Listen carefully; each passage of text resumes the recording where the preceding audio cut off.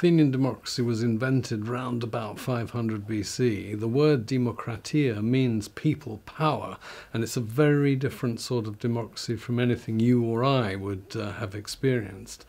The Athpol, as it's known for short, the constitution of the Athenians, is attributed to Aristotle. Certainly it emanated from the school that he set up in Athens in the 330s, and it's one of 158 such constitutions that he and his pupils compiled.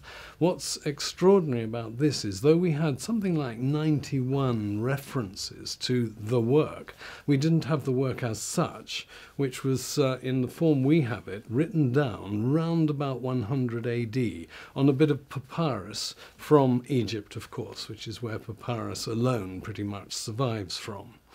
It contains a work in two halves. So the first half is, as it were, historical. It's developmental. It traces 11 constitutional changes, the last few of which fall within the rubric of democracy.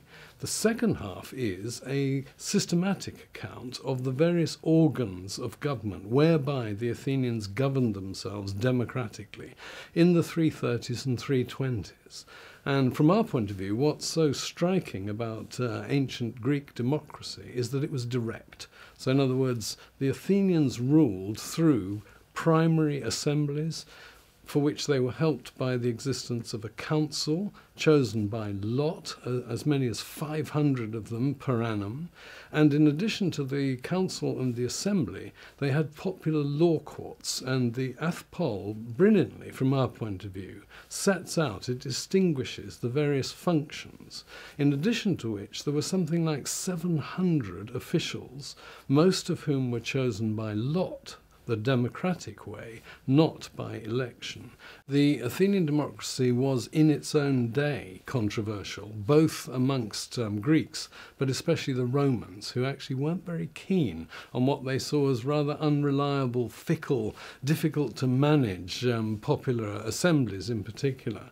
And that actually, oddly to our way of thinking, we're all Democrats in some sense today, I mean most of us, but in the ancient world and right through the medieval period, right up to the 19th century, democracy of the ancient Greek sort, that is direct popular self-rule, was regarded as little better than mass, well, almost mob rule. The People's Charter of 1838 was part of the movement since the Great Reform Act of 1832 to widen the franchise. I mean, even by ancient standards, it was still pretty narrow. There were property qualifications, and so one of the things the People's Charter advocated was no property qualifications. An Athenian Democrat would have said, hooray, exactly right, one shouldn't have. They also believed in balloting. Of course, they didn't think of the lot as the principal means of choosing members of parliament. They thought of election. This was absolutely standard and still is standard, though some people argue that now is the time to return more to the lottery. And the People's Charter advocated, interestingly, the secret ballot, and this was a novelty. So equality and freedom and election for as many people as possible, and voting rights for as many as possible, with all people elected accountable, responsible. The ancient Athenians, if they were to have been brought back to the 1830s, they might have said, yes, we agree with sort of 80% of that, but we do think also you should have more lottery to allocate people to office.